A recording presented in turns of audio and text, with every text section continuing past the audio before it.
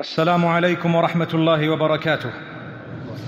بسم الله والحمد لله والصلاة والسلام على رسول الله وعلى آله وأصحابه ومن والاه. We commence in the name of Allah subhanahu wa ta'ala. We send blessings and salutations upon Muhammad sallallahu alayhi wa sallam, his entire household, all his companions. May Allah subhanahu wa ta'ala bless them and bless every single one of us and grant us all goodness. May Allah forgive us this beautiful eve of the month of Ramadan. May Allah subhanahu wa ta'ala grant us acceptance. May Allah subhanahu wa ta'ala write our names from among those who have been granted freedom from hellfire. Ameen. My brothers and sisters, Surah An-Nur is a surah named after the light. If we look at the surah, we will see that in it there are rules and regulations pertaining to morality, pertaining to adultery, perhaps false accusation, as well as the gaze of a believing male and female. Allah subhanahu wa ta'ala speaks about how important it is to ensure that your eyes are controlled by yourself as best as you can, because of the implications that it has when you wander or when you begin to look everywhere without any control. May Allah subhanahu wa ta'ala grant us the ability to control our gazes, and may Allah subhanahu wa ta'ala help us in every single way. That having been said, Allah subhanahu wa ta'ala has given a special light, a special nur to the one who lowers his gaze, he or she. And this is a beautiful light that is granted to those who lower their gazes. It is a light in the heart that reflects as well on the face. And we ask Allah subhanahu wa ta'ala to make us from those who have this nur and the light on the Day of Judgment. Remember, my brothers and sisters, when we abstain from prohibition for the sake of Allah subhanahu wa ta'ala, it is written as a good deed. That's amazing. So to do a good deed, to fulfill salah, to fulfill your zakah, to fulfill your prayers, to recite the Qur'an and so on, those are good deeds. But even if you were just to abstain from a sin that is accessible to you, for the sake of Allah subhanahu wa ta'ala, it would be a huge reward. May Allah subhanahu wa ta'ala reward us all. One of the most important organs that we have, the tongue. So much so that the Prophet ﷺ says, مَنْ يَضْمَنْ لِي مَا بَيْنَ لِحْيَيْهِ وَمَا بَيْنَ فَخِذَيْهِ أَضْمَنْ لَهُ الْجَنَّةِ. Whoever guarantees me the correct use of that which is between the cheeks, meaning the tongue, and that which is between the thighs, meaning the private parts, I guarantee him a place in paradise. Subhanallah. It sounds nice and easy, doesn't it? The whole life rotates around these two organs. May Allah subhanahu wa ta'ala help us use these organs correctly, and may Allah subhanahu wa ta'ala make us from those who earn paradise. So obviously we are responsible for what we say. If a person accuses another of something, he needs to substantiate that accusation. We are not free to just accuse people without any substantiation, without any witness or evidence. If that is the case, we will be punished. And this is why Allah subhanahu wa ta'ala makes it clear that the reputation of an individual is sacred. Subhanallah. You are a human being. Your life is sacred. Your reputation is sacred. Your lineage is sacred. Your wealth is sacred. Your mind is sacred. These are all things that are protected by the Sharia. Sacred meaning they are considered valuable in the eyes of Allah subhanahu wa ta'ala. Nobody can just take your life away, my life or anyone else's life. There needs to be a procedure before that happens. If a person is guilty of murder, the court system would then find them guilty and then would penalize them. And remember, if you do not have authority on the land, you cannot just take the law in your own hands. So I cannot just say, look, Allah subhanahu wa ta'ala requires that, for example, a fornicator is lashed.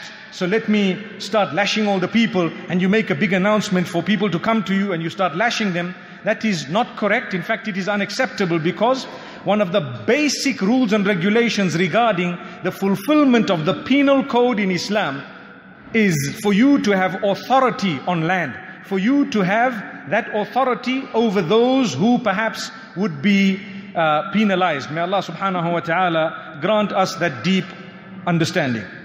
So Allah subhanahu wa ta'ala says it is forbidden to accuse people of adultery. Totally forbidden. Absolutely unacceptable for anyone to say these two are having an affair. The minute you say that, you need to produce 4 good Muslims as eyewitnesses, or you deserve to be lashed 80 lashes in public. And you are considered a sinful person. You bearing witness for anything in the future will be rejected. This is what Surah An-Nur says in the opening verses. It is a protection for the females as well as for the males. So Allah subhanahu wa ta'ala says, verse number 4, وَالَّذِينَ يَرْمُونَ الْمُحْصَنَاتِ ثُمَّ لَمْ يَأْتُوا بِأَرْبَعَةِ شُهَدَاءَ. Those who have falsely accused the chaste women of adultery, they have thrown an accusation in their direction, and they do not come up with 4 solid eyewitnesses who have witnessed the act, then do you know what Allah says you should do to them? فَجَلِدُوهُمْ ثَمَانِينَ جَلْدَةً وَلَا تَقْبَلُوا لَهُمْ شَهَادَةً أَبَدًا. You should lash them 80 lashes, and you should never accept their bearing of witness again. And Allah calls them sinful people. My brothers and sisters, let's pause for a moment. How many of us are guilty of saying, oh, those two are having an affair, and we think it's light, and the news spreads like wildfire. Not only is it rumor, but it is slander. It is wrong. We didn't see anything. Perhaps we might have saw 2 people walking or talking, or 2 people perhaps chatting, even if they were blushing. It doesn't mean they were having an affair. May Allah subhanahu wa ta'ala forgive us. These are dangerous statements that are uttered from the mouths of people. And the worst thing is, Allah says, those people will be punished in this world and the next, because they have falsely accused someone else. The best thing you can do, remain silent, keep quiet, seek forgiveness. Do not mess your tongue, your mouth with an accusation, a rumor, a slander about someone you don't even know, you don't even have witness. Someone said, look, I'm telling you, I guarantee you, these two are having an affair. Astaghfirullah. May Allah forgive us. These are statements that are flying around. Technology has made it simple for slander to be spread. And do you know what? The number of people earning the wrath of Allah subhanahu wa ta'ala is simply increased.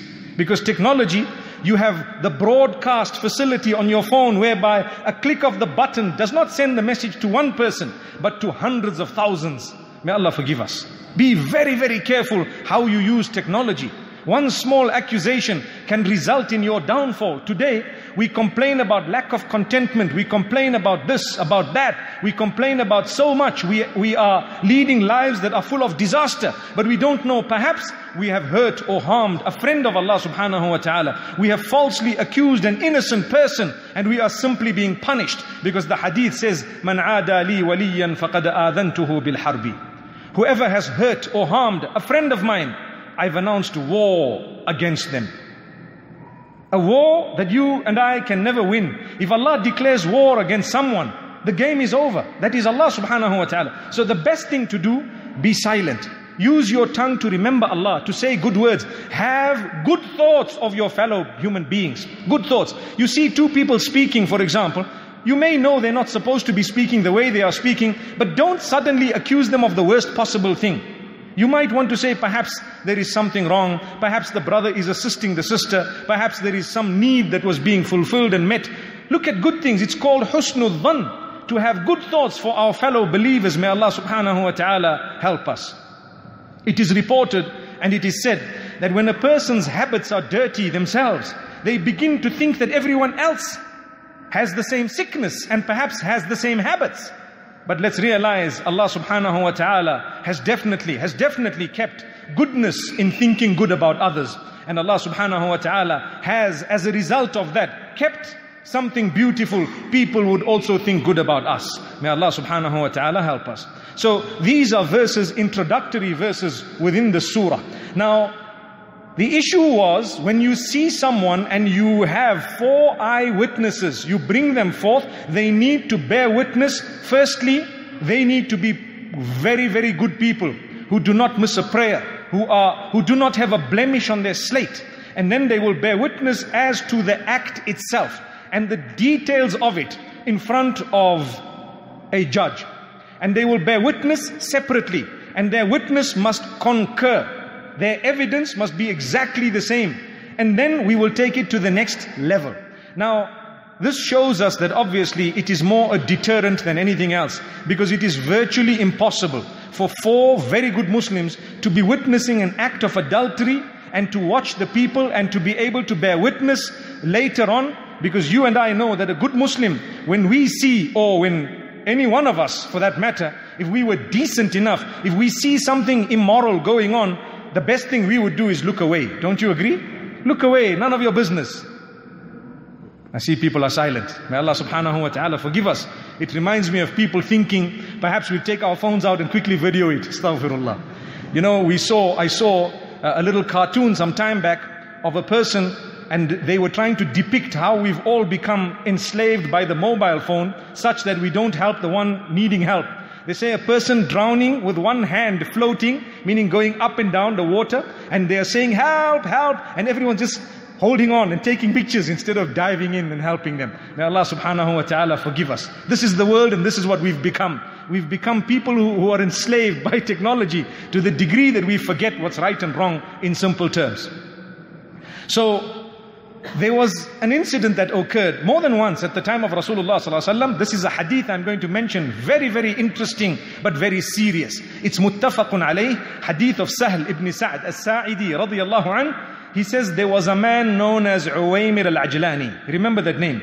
Uwaymir al-Ajlani radiyallahu anhu. So he caught his wife with someone, and he didn't know what to do, because he just heard that you need to have 4 eyewitnesses or you will be lashed. So he asked his friend. His friend was Asim ibn Adi radiyallahu anhu. He says, look, this is what has happened, and what is the ruling regarding a person who doesn't have the witness, but it's their own spouse, and they have seen it with their own eyes. They don't have witnesses. By the time they go out to get the witnesses, everything is over and done, and the person has run away and the story is over. So Asim ibn Adi radiyallahu anhu was asked to ask Muhammad sallallahu alayhi wasallam, and this hadith is muttafaq alayh. So he goes to Muhammad sallallahu alayhi wasallam and he asks him, "O Messenger, what if someone sees their own spouse with their own eyes and they don't have witness and they don't know what to do, because should they go out and get the witness, or what should happen?" So Muhammad sallallahu alayhi wasallam didn't like the question. Obviously it was a very low question, in the sense that yes, the man wanted to know, but the reality, this is not common of the believing women. It is not common of the believing women. So Muhammad sallallahu alaihi wasallam delayed in the answer, and revelation had come.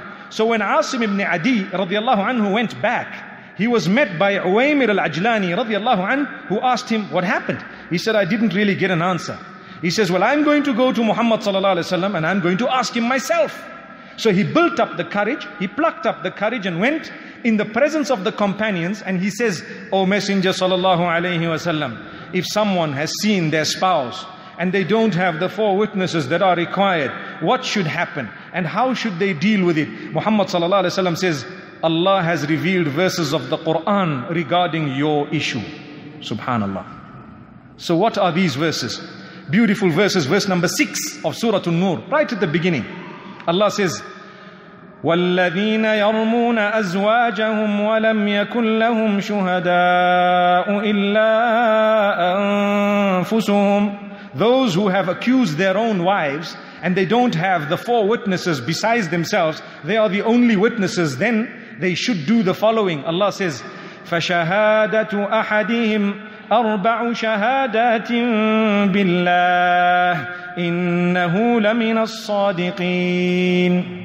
They should bear witness under oath in the presence of, obviously, the justice system and the other spouse, that by the name of Allah, I swear by Allah that I saw the following, and what I saw is definitely the truth, and I am truthful. So they bear witness, or they take the oath once, they take it twice, they take it thrice, they take it 4 times. What do they say? Wallahi, I am truthful in what I have said. Each time they bear witness or they swear an oath, it is considered as one witness.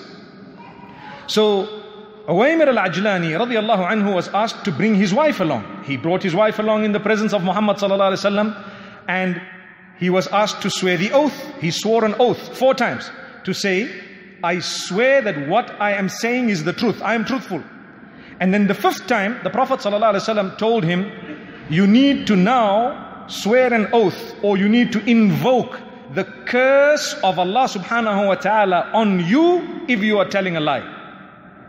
Allah says, وَالْخَامِسَةُ أَنَّ لَعْنَةَ اللَّهِ عَلَيْهِ إِن كَانَ مِنَ الْكَاذِبِينَ. He bore witness 4 times, right? The 5th one is, may the curse of Allah be on me if I am telling a lie.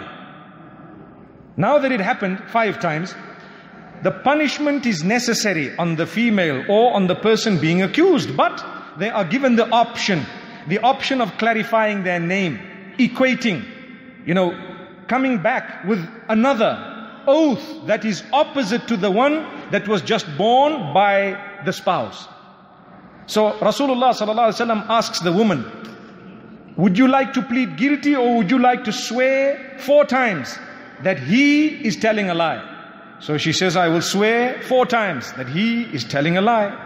So she swore the first time, an oath that he was lying. The second time, an oath he was lying. The 3rd time and the 4th time. And the 5th time, she was asked to say, may the anger of Allah be upon me if he is telling the truth. وَالْخَامِسَةَ أَنَّ غَضَبَ اللَّهِ عَلَيْهَا إِن كَانَ مِنَ الصَّادِقِينَ. That was the 5th one. May the anger of Allah be upon me if he is telling the truth.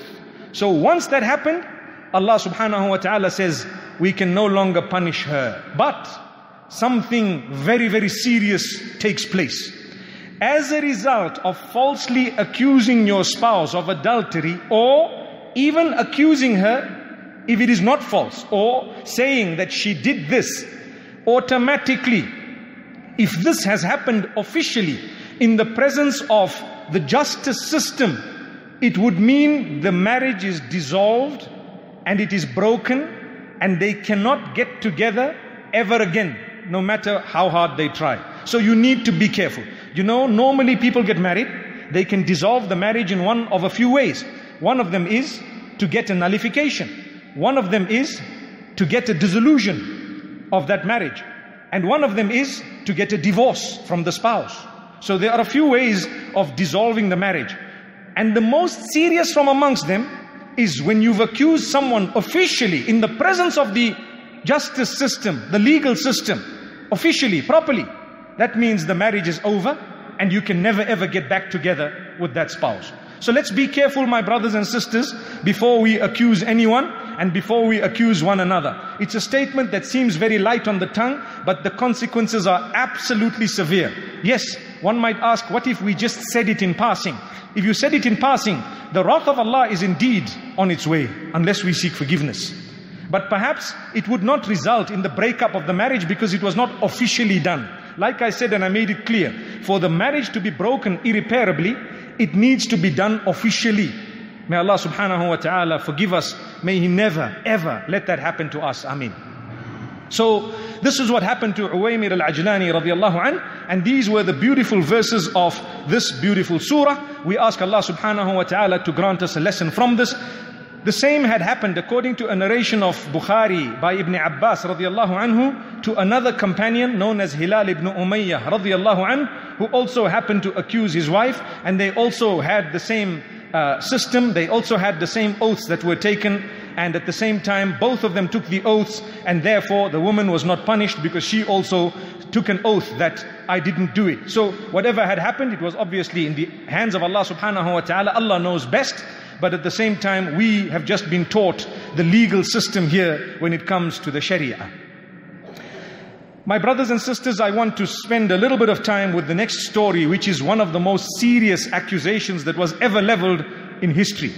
It was an accusation leveled against Aisha radiallahu anha. The hadith is muttafaq alayh, and it is reported by Aisha radiallahu anha herself. The most pure of all women to exist was Aisha radiallahu anha. She was purified and cleansed, and her innocence was mentioned by Allah subhanahu wa ta'ala in the Qur'an, in Surah An-Nur, and we happen to read it often. And this is why those who accuse Aisha radiallahu anha of immorality and of evil, may Allah subhanahu wa ta'ala protect us from such statements. They have uttered the greatest blasphemy against Muhammad sallallahu alaihi wasallam and against Allah subhanahu wa ta'ala, because it is Allah Himself who clarified her name and who purified her. So what was the accusation? The hadith says the Prophet ﷺ, when he used to go out on some of his journeys, he used to take with him some of his spouses, sometimes one, sometimes more than one. And sometimes he used to draw a lot as to whom he should take. So he would draw a lot.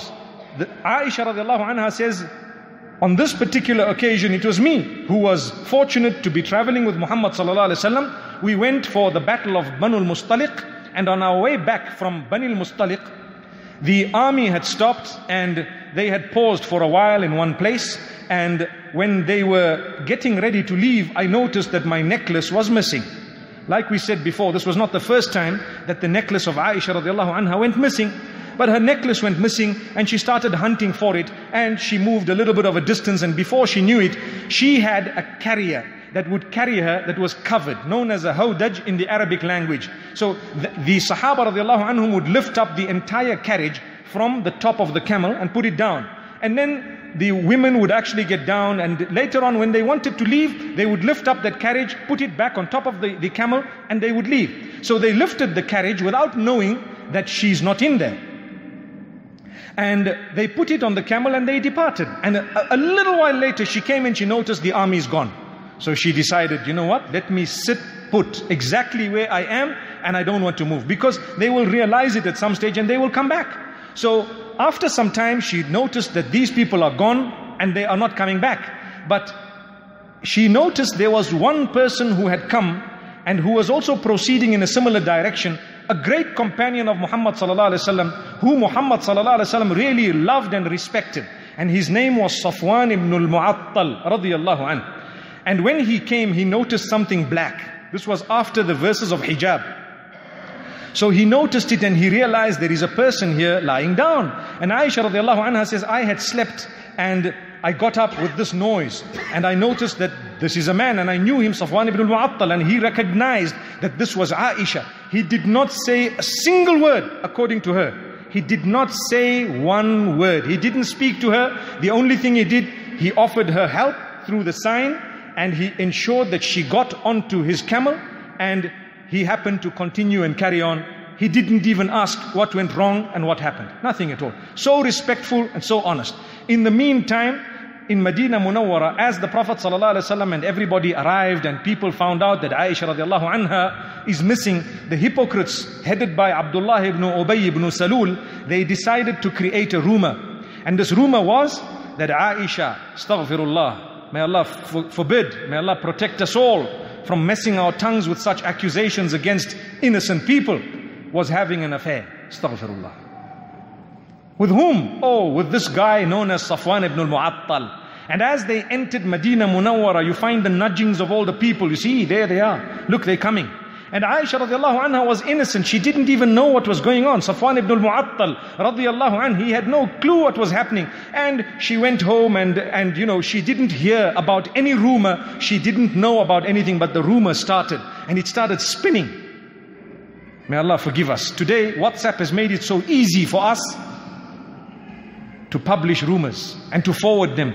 Wallahi, my brothers and sisters, the sin of forwarding something dirty is really so grave that it will result sometimes in our lives being turned upside down, and we don't know why. But weren't you abusing WhatsApp, trying to accuse this one and that one, and you know, slandering and rumor spreading? Wallahi, we need to ask Allah's forgiveness, and we need to come back to the straight path, and we need to be responsible in the way that we use technology. So Aisha radiallahu anha says that I didn't even know. And the Prophet sallallahu alaihi wasallam, he heard the rumor. Abu Bakr as-Siddiq radiallahu anhu heard the rumor. They knew deep down, this is just a rumor, because he knew his spouse. But at the same time, it's not easy for someone to clear the name of his own spouse. So Rasulullah sallallahu alaihi wasallam knew that at some point Allah will reveal something. In the meantime, he was silent. He didn't really take sides openly, but it caused a lot of distress and discomfort. He used to enter, and his attitude to Aisha radiallahu anha changed. He hadn't yet told her anything, and she was wondering, why is he being so different? And he used to ask her every time, how is that one? How is that one? How is who? How is, you know, what is this question? Subhanallah. He used to enter again, how's that one? How is who? This question used to hurt Aisha radiallahu anha. She didn't know what to say, what's going on. And the Prophet ﷺ chose not to say any words, nothing. So she didn't know, but she was distressed. And one day she went out with a lady known as Mistah, who was related to her and her father. And as she went out for an errand, Mistah says, destruction upon Mistah. So Mistah was the son of this lady, and Aisha radiallahu anha says, what do you mean? The man attended the battle of Badr. How can you make that dua against him and he's your own son? So she says, do you know what he's been saying? She says, no. What has he been saying?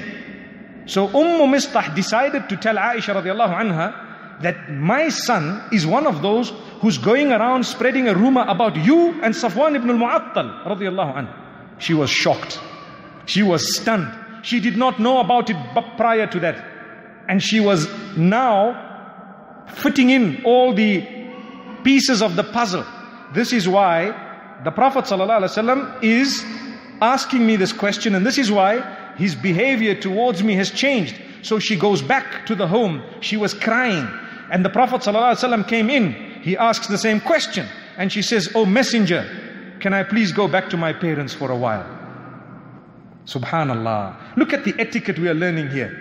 I need to discuss this matter with my folks. It's a serious matter. It seems like the best thing for me to do here is to go and meet my mom and my dad and to talk to them about what's going on. So the Prophet ﷺ allows her to go.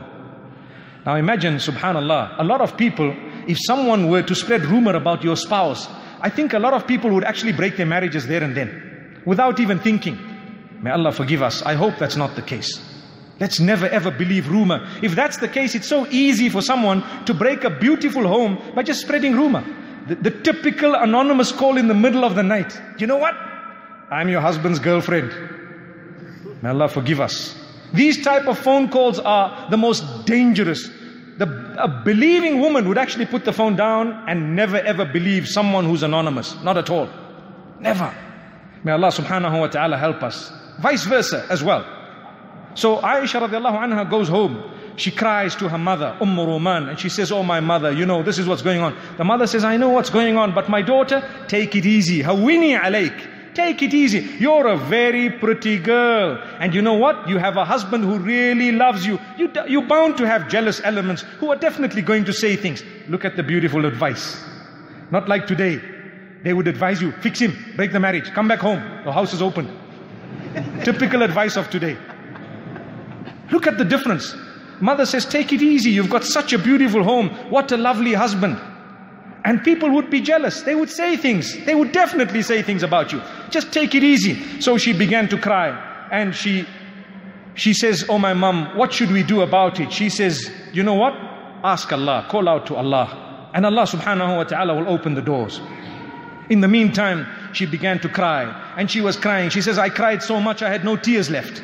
And the Prophet ﷺ goes out to speak to some of his best companions. He speaks to Ali ibn Abi Talib radiallahu anhu. Oh Ali, you know what's happened? He says, yes. What should I do? Ali radiallahu anhu said, you know what? There are so many women out there. If you really want to know the truth, perhaps you can ask the maid, you know, the servant. The servant won't lie. Go and ask the servant if this woman is actually a chaste woman, you know, proper, modest, if she is straight. So they go to Barira radiallahu anha. They ask her, and she has the best recommendations. She gives a reference for Aisha radiallahu anha that is the purest of the pure. She says, this is an innocent woman, absolutely innocent. She is dedicated to her spouse. In fact, she is dependent on what her spouse gives her, and so on. So they heard that. The Prophet ﷺ asks Usama bin Zayd radiallahu anhu, oh Usama, you've heard what happened. What's your opinion? He says, I've only known your family to be pure, to be clean, to be the best, the most honorable, and I don't believe what has happened. What the people are saying. So the Prophet ﷺ then gets up on the mimbar and he says, now he's visibly upset because now he knows that this is just a lie. But he says, who is going to excuse me regarding this man, Abdullah ibn Ubay ibn Salul, whose harm has reached my own home? We need to penalize him and punish him. So the people from Medina Munawwara, some of them said, yes, we will do this, and some of them said, we will do that, and so on. But there was no decision made as to the punishment of that particular man, Abdullah ibn Ubay ibn Salul, who started the rumor. And when this rumor had started, the people fell into three categories. One, the true believers, they said this is a lie. Completely. Abu Ayyub al-Ansari radiallahu anhu was one of them whom, when his wife said, did you hear what people are saying? He said, keep quiet. This is definitely a lie. It's clear fabrication. Would you ever do that? She said, no. Well then Aisha is better than you, radiallahu anha. Subhanallah. Look at that. You wouldn't do it, so keep quiet. Aisha radiallahu anha is better than you. So the bulk of the believers, that was their reaction. They didn't entertain the rumor. We all should learn a lesson in our own lives. People spread rumor. Don't entertain it. Switch it off. Block the person. Why not? Put the phone down. Get up and walk out of the discussion. That's your witness on the Day of Judgment. Subhanallah. We're too shy. No, but those were all friends sitting there. We're just having fun. They were just uttering. Are you going to sit with them when they're burning in Jahannam? May Allah forgive us. May Allah not do that to us. The minimum you could do is get up and walk out. Stop it. Block it. Tell them this is wrong. I don't want to hear this. This was the true believers. They reacted in this way. Then there were some, such as Mistah ibn Athatha and the lot, they just had fun. They enjoyed the juicy gossip. Just like people, you know. They call it panchat. Have you heard that? May Allah subhanahu wa ta'ala forgive us. They enjoy this gossip, really. They want to carry the juicy tales and marinate it with the latest Indian spices. May Allah subhanahu wa ta'ala forgive us. Honestly. And we carry the tale from pillar to post. And we add and subtract as it suits us in order to make it sound so beautiful. And guess what? It's Ramadan and we are fasting. And it's the last 10 days and it's a Friday. But we're not worried. It's okay. But that's what everyone is saying. Everyone is saying. So you're just becoming a number with the rest of those who perhaps will be punished by Allah subhanahu wa ta'ala. Let's be careful. So Allah subhanahu wa ta'ala makes mention of this category of people as well who loved to spread that rumor. And then there was the one who created the tale. He was the biggest of the lot, the culprit, Abdullah ibn Ubay ibn Salul. So Aisha radiallahu anha says, after 1 month, I was sitting with my folks, with my parents, and the Prophet sallallahu alaihi wasallam entered, and he addressed me officially and properly. He says, oh Aisha, you know what the people are saying. What has got to me is this and this and this regarding you. If you are innocent, Allah will reveal your innocence. And if you are guilty, ask Allah's forgiveness, Allah will forgive you. Look at this. He's saying to his wife, if you are guilty, ask Allah's forgiveness and return to Him, and He will forgive you. He is indeed most forgiving. She says, I looked at my father and I said, oh my father, say something. Father says, I don't know what to say. Oh my mother, say something. Mother says, I don't know what to say. So she decided to speak. She says, I said, Wallahi, Allah knows I'm innocent. If I say I'm innocent, you are not going to believe me. And Allah knows I'm innocent. If I say I'm guilty, you will believe me, but I'm innocent. So she's saying, the only thing I can say is what the father of Yusuf alayhi salam said. What was that? فَصَبْرٌ جَمِيلٌ وَاللَّهُ الْمُسْتَعَانُ عَلَى مَا تَصِفُونَ. My patience is indeed beautiful.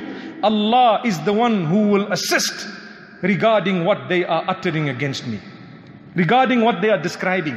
It is Allah who will help.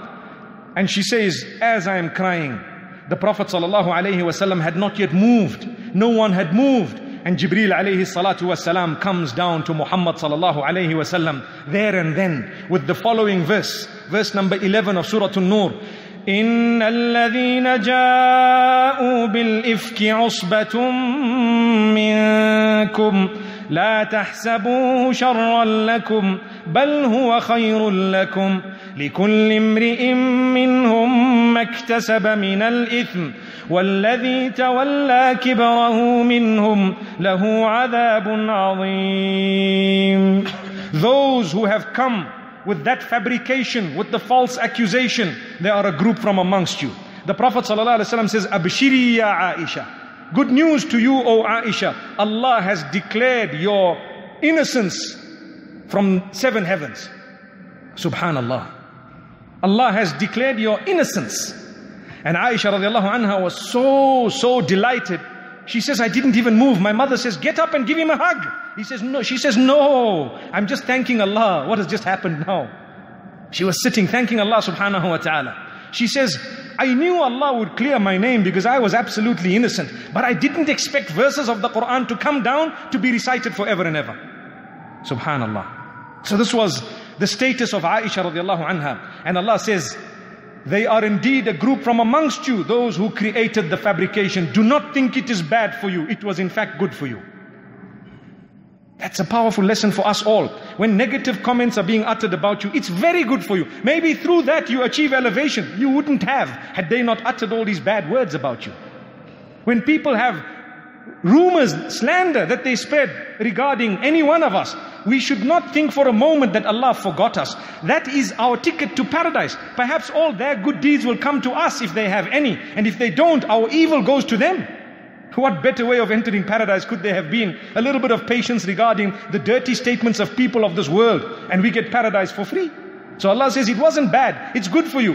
And for everyone who has messed their mouths with that accusation shall be a portion of the punishment. And the one who created the tail, the head of the lot, will definitely be served a very, very great punishment by Allah subhanahu wa ta'ala. So this was the verse, or these were some of the verses. The next 9 verses were also revealed at the same occasion, inshallah. We will go through some of them tomorrow. May Allah subhanahu wa ta'ala grant us goodness and lesson. Perhaps we will derive a few more lessons from the same story tomorrow. And inshallah we hope to apply it in our own lives, to become more conscious of our tongues and of what we say. And let's have good thoughts about others rather than having bad thoughts. May Allah subhanahu wa ta'ala forgive us all. Wa sallallahu wa sallam wa baraka ala nabina Muhammad. Subhanallah bihamdihi, subhanakallahumma bihamdik. Nashhadu an la ilaha illa anta nastaghfiruka wa natubu ilayk.